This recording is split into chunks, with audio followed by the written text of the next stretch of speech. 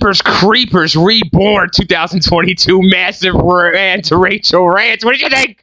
It was app shit and a waste of my time. Well said, Rachel. Let's cover the Creeper himself, or whatever, itself. What'd you think about the Creeper and the effects this time in this movie? Are you kidding me? It went down so bad. The only good thing about this movie is that it was better than the last one. And that's not saying much, isn't it? But let's cover, since we cover the Creeper and the lack of effects, the shitty effects, wanting him to go hibernate for another 23 fucking years after seeing him. Rachel, what did you think about the fucking acting in this movie?